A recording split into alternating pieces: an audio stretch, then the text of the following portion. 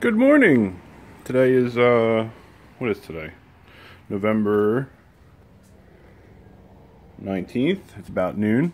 So what we're going to do today on a 1G is install a fuel fitting that is a check valve that I found for about $30 at jegs. The reason why we're doing this is because most 1Gs have this same exact problem, where the old style wall bros and other fuel pumps, that if this thing would focus, that'd be great. There we go. After a while, your fuel pressure goes to zero. So what we're going to do right now is activate the fuel pump without the check valve fitting and see what happens. I've already got link set up on that. So what we'll do is activate the fuel pump here. You can hear it running. I just heard it override the fuel pressure regulator. And we'll stop it. So we're about right where I had it set. 37. No, that would be 30. And you can see it's already dropping. So therein lies our problem. Looks like it's holding a little bit at 30 and a half, dropping to 30.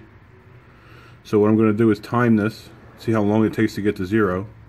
Then we'll install the check valve, and then we'll be back. It was actually taking a little longer than I thought. So what I did was I unplugged the fuel pump connector and cranked it over a few times. So if you want to know where that is, you'll see this connector right here, back left of your hatch. Just unplug that. I have a my battery box here.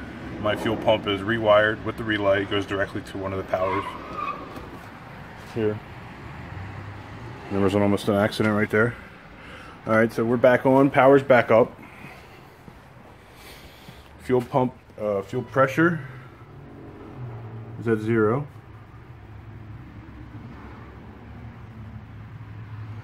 If this stupid piece of crap would focus in. There we go. Alright, so it took me a whole minute to get the fitting installed, which is right here. So it's this length right here.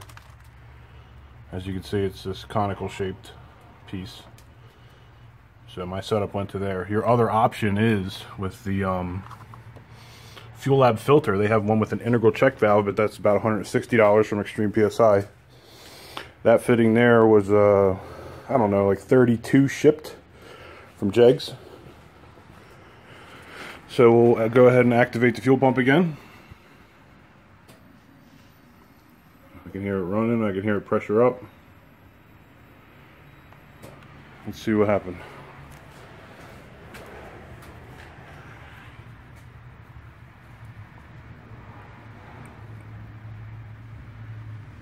Looks like my base fuel pressure set at 32-ish.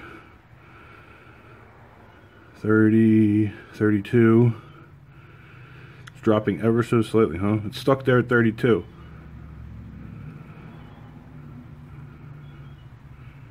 So about 4 minutes in, without the check valve, it was at 21. It stayed at 21 until about 8 minutes. I shut off the timer and said screw it. Make sure nothing's leaking here. This looks good.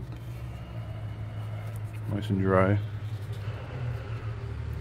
Don't want to over tighten anything. It's mostly aluminum stuff there.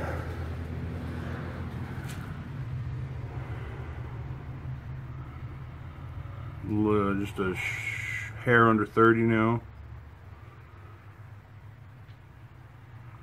28 and a half.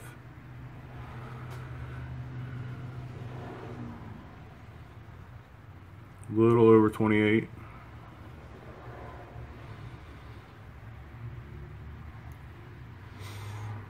Now we've also heard that the Fuel Lab diaphragms were shitty from the factory, down to 28. So if it's bypassing the Fuel Lab diaphragm, it's possible I have one of those bad diaphragms. Well, I'll investigate some more and see what happens. Now, this is pretty neat. I decided to just run it and video it while the pump is running. So I'm at like a pretty rock steady 40 psi. And if you listen real close, you can hear the fuel bypassing the check valve. Almost sounds like a motor running. Unless that's it going through the filter there. But nothing's leaking. So my base fuel pressure, I have it like right at 40. Maybe there was some air in the line. Let's see what happens now when I shut it off. Alright, so without the pump, it does definitely drop. We're just watching it go right past 30, down to 28. 27, or 26 I mean.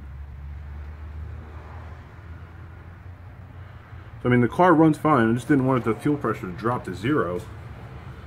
So I might have one of those crappy diaphragms everybody talks about with the Fuel Lab. I wonder if I had an aeromotive FPR, if this would be any different.